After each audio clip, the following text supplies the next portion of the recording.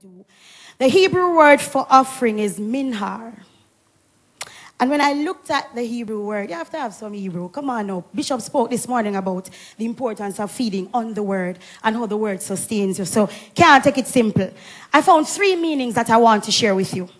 The first one is, it says minhar or offering is a gift, which means that it is not forced. You can't demand a gift. Right? They told me the figure, I didn't come in my name, come in somebody else's name. It was the exact amount that I needed to pay for my insurance. And God says, if I gave you that car, I will provide the insurance. And he said to me, remember the car that you got? It's because I asked you for your first fruit last year and you did not hesitate. You gave it to me. And he said, because you did not lean on your own understanding. When he said trust, it means firm belief in what God has said. And if you firmly believe in God, trust him. He's bigger than we know, and he knows everything. And if he asks you for something, there's a reason why he asks you for it, because he know down the road you will need it. He knows. So when he asked me in 2020 for that seed, he knew that in 2020 I would need the car at the right time, at the right moment. That's why he said in his words in Psalms 138 verse 8, he said he will perfect that which concerns you because of your obedience. When you obey, everything come into our life. I didn't question when God asked. I said, God, you are God, and because you are the one who in charge, and because I set the Lord always before him, because I set you before me, you will do everything. I said, God, I'm not even going to worry about how the bills go pay, how that go pay. I know that you will take care of it because I'm trusting in you and I will not lean on my understanding. And I can testify his grace is why I stand.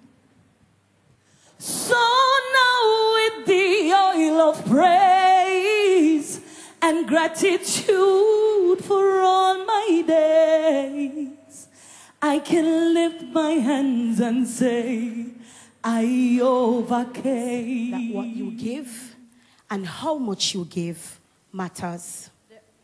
A while ago, we had tried to purchase a home before, but things just never lined up. Things just never came through.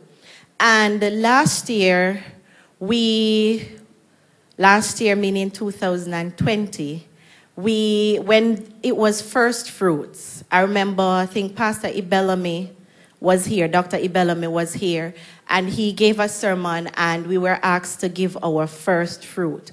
And we gave our first fruit. Even though it was small in our eyes, we were obedient and we gave our first fruit. After that, they had called up for everybody, for the pastors to pray over everybody. And when we came to Pastor Olga, she started to declare and to pray over us that we would acquire a home. And within that year, remember all the years before that, things just weren't working out. And within that year, the year that we were obedient and we gave our first fruit, that was the year we were able to acquire the home.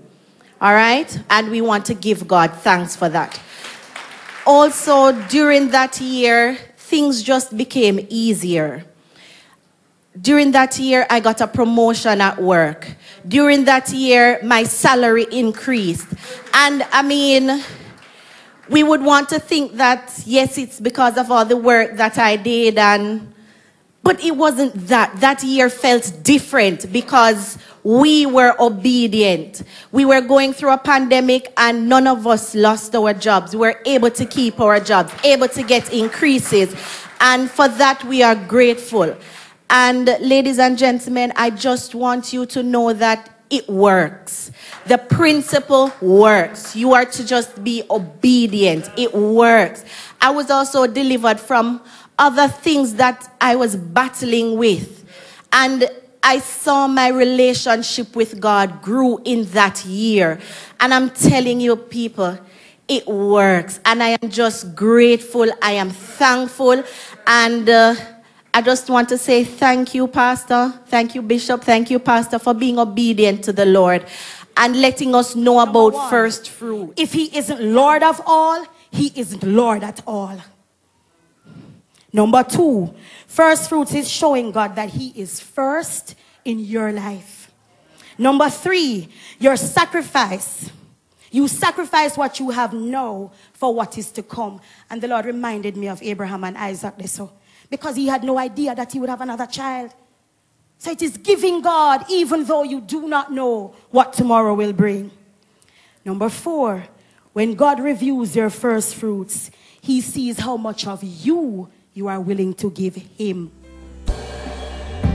The devil dug up some dirt, but I overcame. He tried to tell me what I was worth, but I overcame. He said, you're done this time, you're gonna lose your mind. But Jesus stepped in right on time and held me in his arms and said, that one is mine.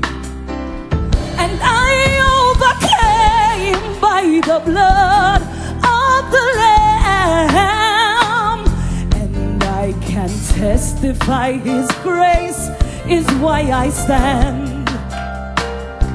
So now with the oil of praise and gratitude for all my days, I can lift my hands and say, I overcame. The devil dug up some dirt, but I overcame. He tried to tell me what I was worth, I overcame. He said, you're done this time, you're gonna lose your mind. Jesus stepped in right on time and he held me in his arms and said, girl, you're mine. Yourself now, why was Abel's offering accepted versus Cain? Anybody wonder that? Like, why? Why did God say I don't respect one offering versus the other? Abel gave the firstling of his flock. Now, what Abel gave describes quality and quantity. So, quality and you in numbers. Cain gave an offering. That's what verse 3 says. An offering, a offering. We hear any singular of that? Anybody heard? Any singular? And so what we realized is that what Cain gave was not significant. There was no sacrifice. And because there was no sacrifice, God never appreciated it. And I overcame by the blood of the Lamb. And I can testify his grace is why I stand.